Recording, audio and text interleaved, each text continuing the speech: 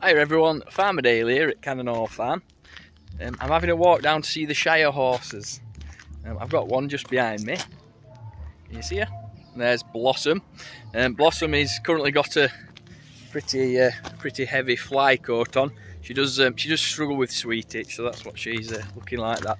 It's not her we've come to see today though. I thought we'd come and see Lottie, Ruby and Orchid, and it's Ruby and Orchid I want to talk about really, because they're the ones that we're trying to breed with, which is a big part of what we do here at the farm. The Shire horses have become an increasing part of our breeding programme as the years have gone on. We've had them for 5 or 6 years now at least.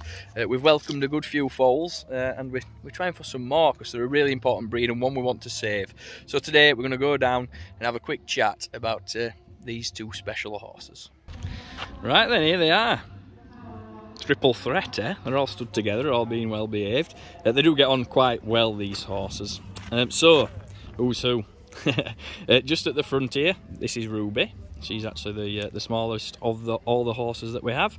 Then just behind her is Orchid, and there's Lottie just there.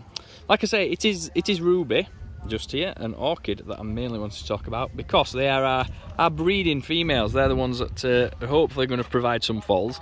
Now, they have been off. Orchid is recently back at the farm after spending quite some time away at the stud in the hope of her getting in foal, which we think she is now. We're hoping that she is, as long as everything has gone to plan. And the same with Ruby. Now, the Shire horses are a really important breed to us here. You know, we've been trying to breed them, trying to make sure there's plenty of them around for quite a few years, and we are doing well. Both Sapphire, who's currently away at the minute, getting a little bit of extra training, and Will, who recently left us to become hopefully become a stud horse. So I thought you'd like a little update on how they're doing. They're a long way off yet. It's a very long gestation or a very long pregnancy for a Shire horse. It's going to be a good few months yet until there's any signs of them really showing any signs of giving birth. But I thought you'd like to have a look at them and see how they're doing and see how they're going on, and really give you an update on their progress. So that's very exciting. Next year we are very hopeful to welcome some foals here at the farm.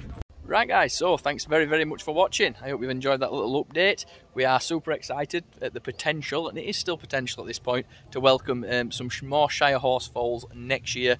Fingers crossed that the stallion has done his job, and we should have two little Shire foals. Thanks very much for watching. Catch you soon, and I'll see you. See you later guys. Oh, looks like they've had enough too.